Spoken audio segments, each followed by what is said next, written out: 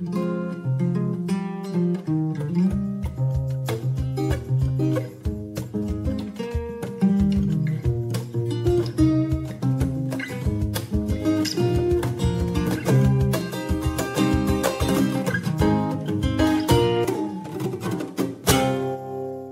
to What is in the Air, where we explore inspired living through simple life experiments.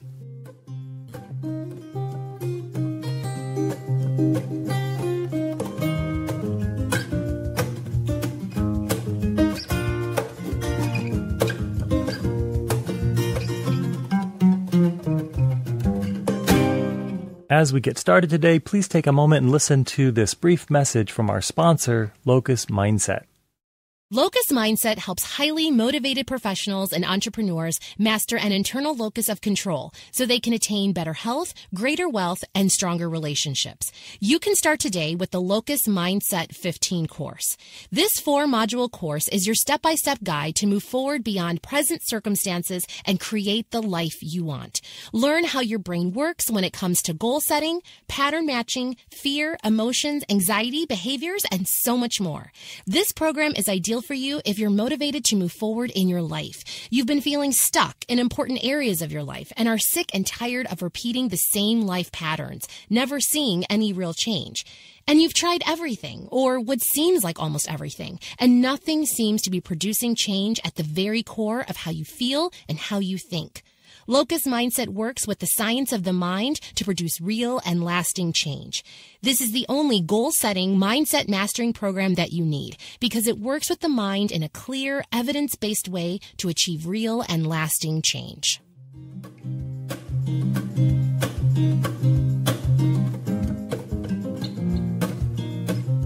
As you just heard from that advertisement, this episode of What is in the Air is sponsored by Locus Mindset. And just because you're a listener to What is in the Air, this podcast, you can actually get a $25 discount to the Locus Mindset Mastery course. And all you have to do is go over to locusmindset.com. That's LOCUSMINDSET.com. And when you sign up for the course, there is a place to enter a code. And the code that you're going to enter in order to get this What is in the Air only discount is only for you. You include that, you get a $25 discount. And I think you'll find it to be a really valuable course. I've personally gone through it and I found it to be incredibly valuable. There's some wonderful content there and some cutting edge research and insight. But as you will know, if you don't already from this podcast, content is not enough. You have to do something with it. It's about changing some patterns in your life and some behaviors and some ways of thinking. And this course will give you some great steps to do that. So check it out. See what you think.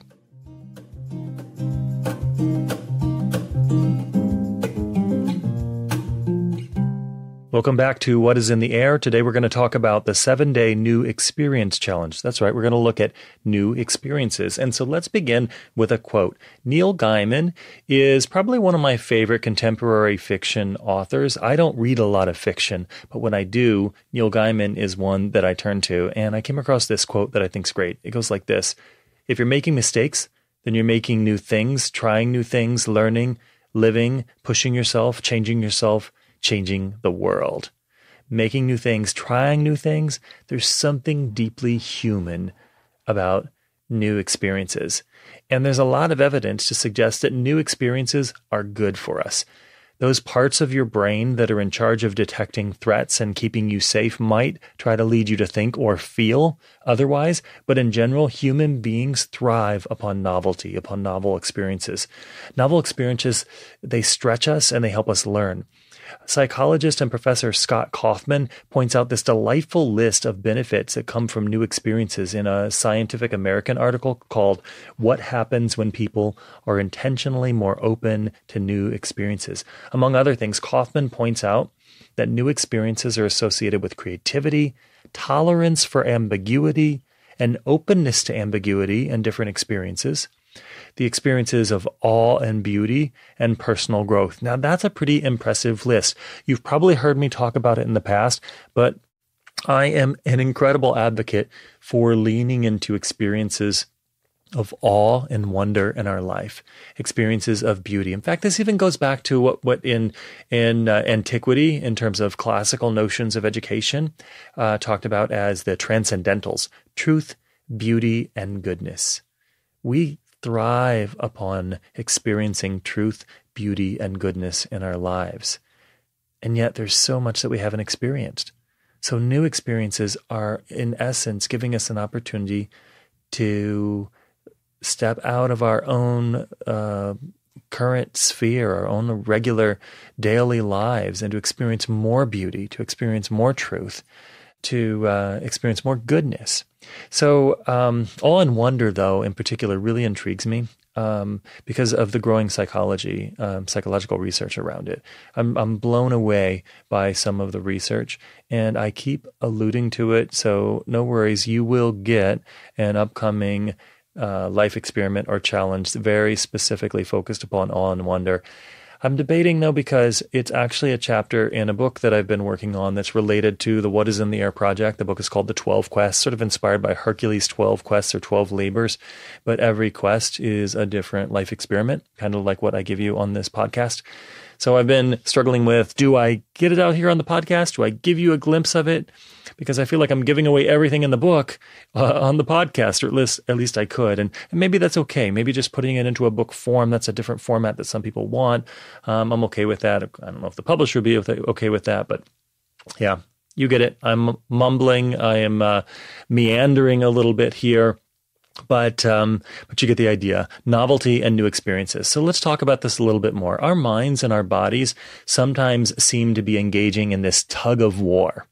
It's a tug of war between the desire for safety, for stability, for predictability on the one hand, and then the enriching, inspiring, and mind-expanding benefit of novelty and new experiences. I think about that a lot because I'm a person who I probably experience a measure of wanderlust. In fact, at one point, I had a T-shirt made for myself. I found that there was a genetic marker for people.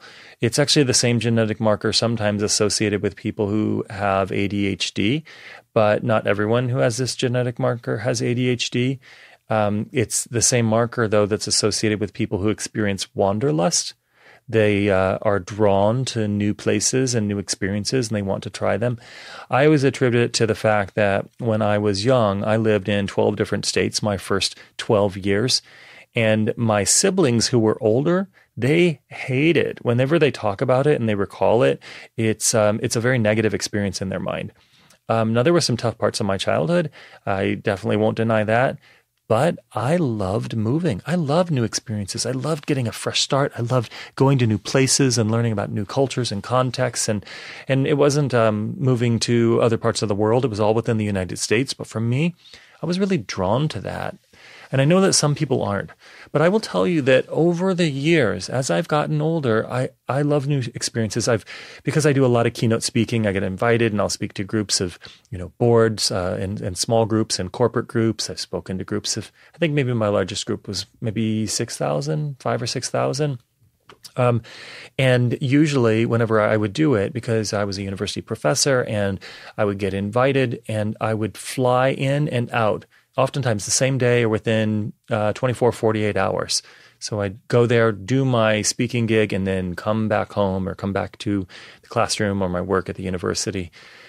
And I traveled a lot, and I got to experience a lot of new things. I saw new places, and I always made an effort to experience a new food, a local food, because that was something I could do. Even if I was only there for a short period of time, I could get that experience of a new food, or maybe one site that I'd want to see, something that's off the beaten path, maybe not your typical tourist location.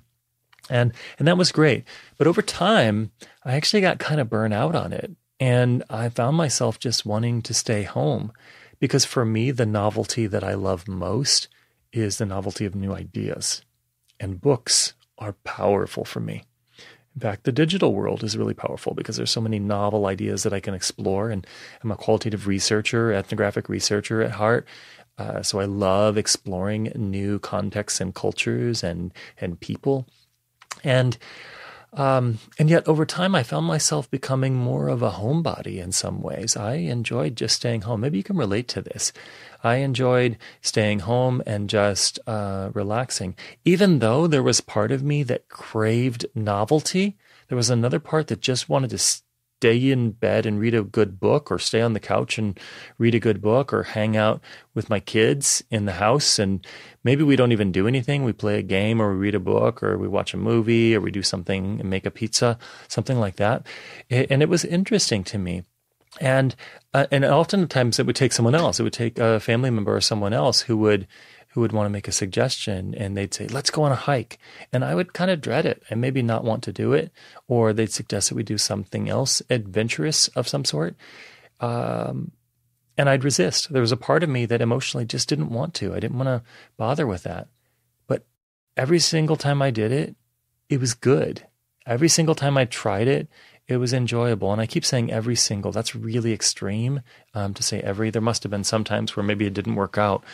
But I think that's something that we all deal with. I'm telling you this story about myself because I think that this is something for us to consider here, that there is this mental tug of war or emotional tug of war. There's a part of us that just wants the safety, the stability, the predictability.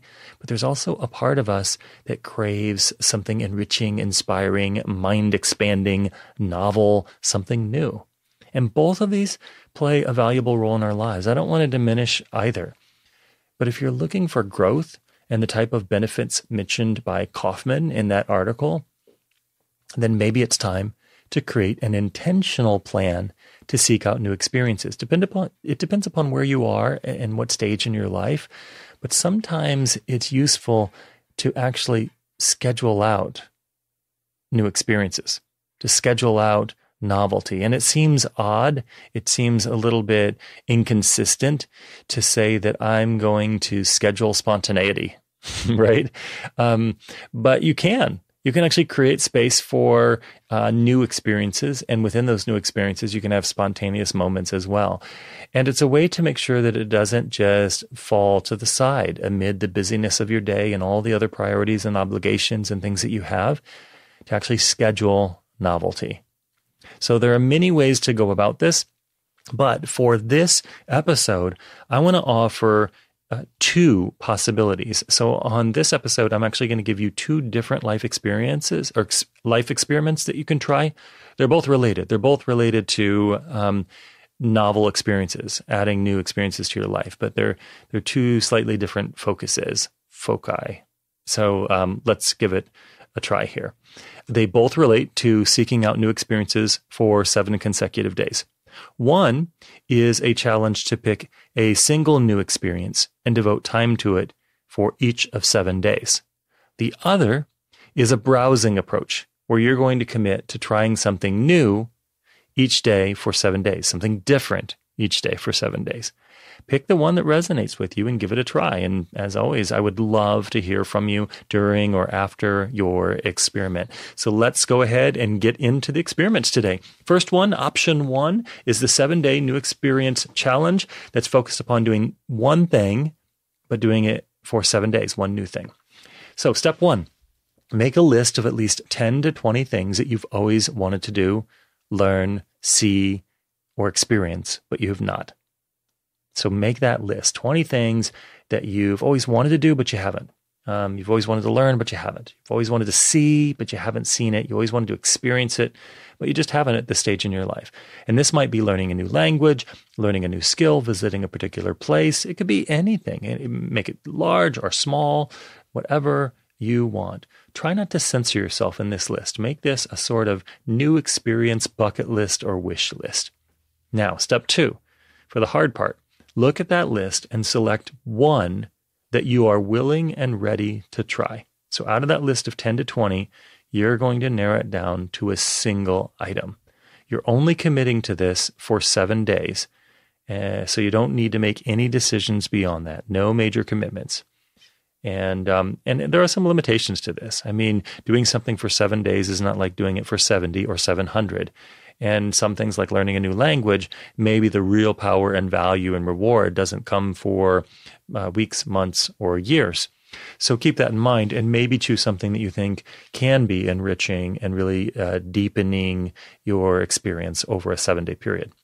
Step 3, next, if this new experience requires certain knowledge, skills, planning, or resources, this is your time to do it. In other words, you might actually have to do some preparation before you launch this 7-day experience. Figure out what you need and get it in place. So let's imagine that the new experience is something that you want to do in terms of maybe it's backpacking or hiking or something like that, and you may have a trail nearby or a place that you'd like to go to and do a 7-day backpack. Maybe it's about learning a new language, but just you're going to write down, okay, if I wanted to do this, get this experience, if I wanted to develop the skill or I wanted to practice this new thing, what are the things that I need? Think of it as if you're making a recipe, what are the ingredients that you need in order to bake that cake? So what are the ingredients that you need for this particular experiment? So write those out and figure out what you need and start getting them in place. Start working toward doing that pre-experiment preparation or experiment preparation, I guess. Pre-preparation, that's a little bit redundant. Step 4, now pull out your calendar. Looking at the next 30 days, block off at least 7 days where you're willing and able to commit a portion of your day to this new experience. How much time each day? That's just going to depend upon your availability and what you choose. It might be an hour. It might be a full day. Of course, this does depend upon your other commitments in life. I get that. So just pick something that works for you in your life at this time. Step 5, it is not necessary that this be consecutive days, but if at all possible, try to make it 7 consecutive days. If it depends on what you choose, though. There may be some things you choose where it's better to do it every other day, because maybe the new experience has to do with some kind of exercise and you need a little bit of recovery time in between. So maybe you're going to do it every other day or something like that. You can just figure that out, put it on your calendar, block the time off. Step 7, take time throughout the 7 different days as you do these. So you're going to dive in and get started to pause, reflect, record your thoughts and observations. Spend a little extra time at the end of day 7 doing the same. What did you learn? What did you experience? What did you think? What did you feel? What are you going to get out of this? What do you want to do next? Once you finish that 7th day, it's really time to decide what next, like what I just said here. Perhaps you want to continue with this, or maybe it was just a good experience and you're done with it, ready to move on to something else, ready to let it go, ready to pick up another life experiment, perhaps. That's your first option. Now let's go for another one. Maybe you're interested more in the buffet style where you're not going to commit to a single food. You want to try out a variety of foods because you're not quite sure what you want. So as we get into the second one, let me give you another interesting quote. Jean Piaget, if you are an educator or psychologist, you probably know the name Piaget, pretty well-known developmental psychologist. And there's a great quote here about new experiences. The goal of education is not to increase the amount of knowledge, but to create the possibilities for a child to invent and discover, to create men, well, Piaget said men, to create people who are capable of doing new things. I love that vision for education, that the goal here is to equip people for things that don't even exist yet, to nurture people with the skill set, the mindset, the disposition, the capabilities that prepare them to embrace novelty and new experiences, because that is life. In fact, I can't remember where the quote came from, but there was a quote I came across once that said something like this, that the only institution that resists change and persists is the cemetery. Yeah, I don't even know if cemeteries do that. I think the cemetery business model probably requires adjustment and adaptation. But the idea is that things that are alive and living and thriving, they crave upon novelty and new things. So let's dive in. Option number 2 here is, again, same step as before. Make a list of 10 to 20 things that are readily available to you, but you've never tried. Could be food, visiting a nearby place, meeting a particular person, listening to a new type of music, whatever else comes to mind. But what's important for this particular challenge is that you pick things that are available enough that you can experience at least one of them for each of 7 consecutive days. So here for this one, I would not choose learn a new language or something that you really need to do over an extended period of time to appreciate. It's like, I'm going to learn to play piano. I'm going to try it for 1 hour on one day, and that's it. You sort of lose the real value, the real benefits from it. So pick something where a single experience is worthwhile. Listening to a new type of music just for a day or something like that. Maybe even that is a stretch. I don't know, but give it a try. So things that are available enough that you can experience at least one of them for each of the 7 consecutive days. And in general, it's useful to select experiences that you can accomplish in an evening or a day on the weekend. And step 2, from this list, now you're going to narrow it down, your list of 10 to 20, narrow it down to the 7 that are the most interesting and ones that you really think you can do. Step 3, get that calendar out. Block off time on 7 consecutive days for the experiment, assigning one of your 7 new experiences to each of those days. And as we get to the next step 4, if there's any planning, preparation needed, same thing as before. Get all that preparation in place for each of the items. Okay, now what next? Step 5, after each experience, set aside 10 to 15 minutes to record your thoughts, questions, observations, and experiences. What did you feel, think, and learn? And then at the end of the 7 days, you're going to set aside a little extra time to do some reflection. What did you observe and notice about yourself? What did it feel like before, during, and after each experience? Did this inspire any additional new experiences that you want to try in the future?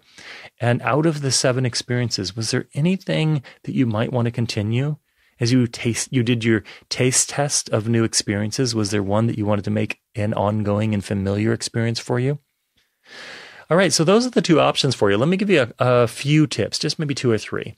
One tip is new experiences can evoke both fear and joy. Keep that in mind. And those are both appropriate and natural. If you have maybe struggled with moments of anxiety or panic, it sometimes does happen when you have a new experience. Perhaps you've had that. Perhaps that evokes some anxiety for you at times. And that's okay. Don't run away from it. I'm not a psychologist or counselor, and you certainly want to go with any professional advice if you're under, treatment like that. But I'm just acknowledging that fear and joy are both they're natural experiences and emotions, and they're naturally a part of new experiences. It's not out of the ordinary to experience fear and joy when you try something new. So that's okay. Embrace both and use this as a chance to learn about yourself. If the fear is holding you back, consider doing a little research on how to overcome the fear. Maybe seek out some help from some other people, either readings or individuals. There's a great article that I include on the website. You know that I have, instead of doing show notes for this podcast, I actually write kind of a polished article. Sometimes from the transcription of this podcast. Sometimes I write it first. I do them, both ways around. But there's a great article that I reference there, and you can click on the link if you go to whatisintheair.com and you find this particular life experiment about new experiences. You'll find an article called How to Conquer Your Fear of Trying New Things. Might be helpful. Check it out. I really enjoyed it. Second one, you can do either of these alone. Either of these 2 kinds of new experiments, that's hard to say, alone. You can do them with a partner or even with a group of people. Maybe you want to experiment with a mix of all 3 of those. Go for it. It is up to you. Finally, last piece of advice, and then I will let you go and you can dive in. Part of this experiment is to get you thinking about the role of intentionally planning and making room for novelty and new experiences in your life, and what experiences, what they do for you. So as you go through this, consider how you might create some space for novelty and new experiences moving forward. Novelty is a gift waiting to be opened. Sorry, that was a little bit cliche, but it's true. It's novelty is the unknown. It is like a gift. It's a wrapped gift, and you don't know what's in it. And maybe it's unpleasant, maybe it's pleasant, maybe it's desirable, but you're not going to know unless you open it. And there is that excitement, that sense of mystery that's involved. There are a lot of really deeply human sensations and experiences that are tied to novelty. The potential of joy, the potential of wonder, surprise, facing and overcoming fears and uncertainty, uncertainty. There is the sense of mystery, all of these deeply human and tied to novelty in our lives. Now, of course, as with many things, there are dangers and extremes. If you're only doing new things and you have no habits, then you don't have this, you may lose this sense of safety and security. You feel like you don't have a home base. And that can really be stressful for people. So also it's nice to keep in mind that you're looking for a balance. You keep some things and you have some rituals and habits and things that are familiar, and you don't have to exhaust your mind and your emotions in order to do it each time, because it's just sort of a natural thing. I don't know if I really analyze how I brush my teeth every morning. Maybe I take some time to look at the latest research and see if there's a better way to do it, but I'm not changing that habit on a daily basis or even weekly or monthly basis. So you have those kinds of things, but then there are others that if you have those habits, then it gives you some room to explore some novelty and new experiences, which can really be enriching. So give it a try. That's the experiment I'm offering you for this episode. I hope you give it a try. As usual, if you try it out, go on over to whatisintheair.com and you can get the whole article to try it out. So you can print it out or reference it, save it, however you want. And there's a place, if you try it, to share your story. The link is called Share Your Story, and it's at the top of the blog. And it's a place to tell me about what you did and what happened. And I'd love to maybe use that. If you have any tips, I can actually adapt or adjust the article based upon your insights. There's also another link there to submit a life experiment. If there is something that you want to share, maybe you have your own new life experiment and you want to recommend it, send it in. I'll take a look at it. I might be interested in turning it into an article or putting it on the podcast or both. So that's all I have for you in this episode. I will see you on the next one.